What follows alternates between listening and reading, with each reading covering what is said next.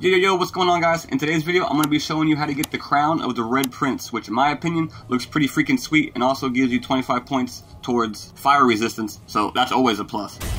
But the first thing we need to do to get this bad boy is we're going to have to go to the main map of Loathsome, and we're looking for the council chamber. And in my world, the door to the council chamber was found in Ironborough. So you may have to re-roll your adventure mode a couple times, but this is just how I found it.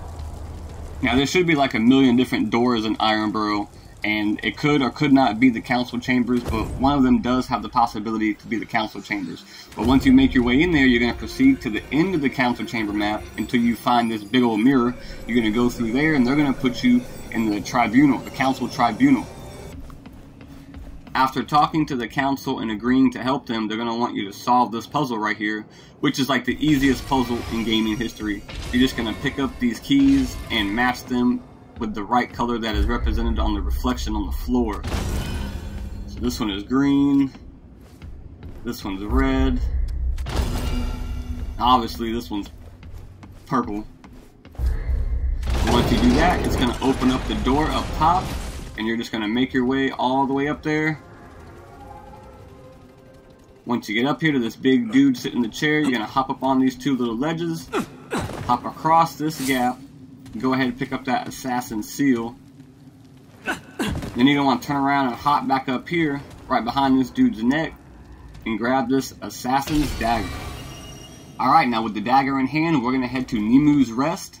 I might not be saying her name right, but it's the big giant blue chick. And you can get to her spot by the Beatific Palace by hopping all the way down to the lower level. That is how you can reach her. But once you get there, she's going to take the little assassin's dagger like toy thingy that you have, and she's going to actually craft you a real assassin's dagger that you can put in your inventory slot, in your melee slot, and you can use it and you can beat people up with it. But now you can officially use the assassin's dagger as a weapon. And now the final thing we got to do is make our way to the Gilded Chambers, which is usually one of the last maps on Loathsome. That's at the very end of the Loathsome story. Once you make it here, you're going to talk to the Red Prince, you're going to decline his offer, and you're going to pick to fight him. And you can hit him with your guns to get his health all the way down, but make sure the last hit that kills him is with the assassin's dagger. And once you do it, boom, you will get the crown of the Red Prince.